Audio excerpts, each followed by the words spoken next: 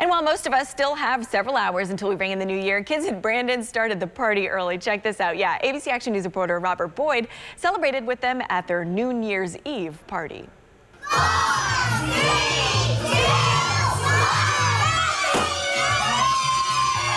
Whenever we do the countdown here, it's really fun because we get to scream and shout and do a whole bunch of things we're not normally allowed to do.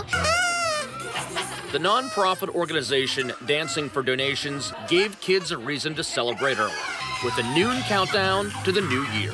Obviously, most kids can't stay up till midnight, so we decided to do a New Year's Eve party, and we just wanted to create a fun, safe place for kids to come and kind of have a party. So we set up, disco lights and do crafts and snacks and things. Sarah Battaglia founded the studio 2 years ago as a way to introduce dance to families that may not have this outlet anywhere else.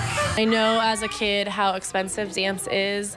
My mom always worked several jobs in order for me to be able to dance, so I didn't want families to have to stress about that. Sarah says it's amazing how much one weekly dance lesson can change a child.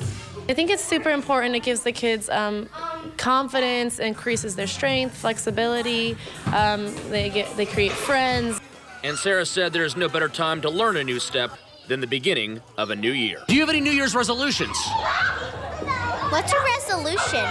It's a goal for the new year, 2020.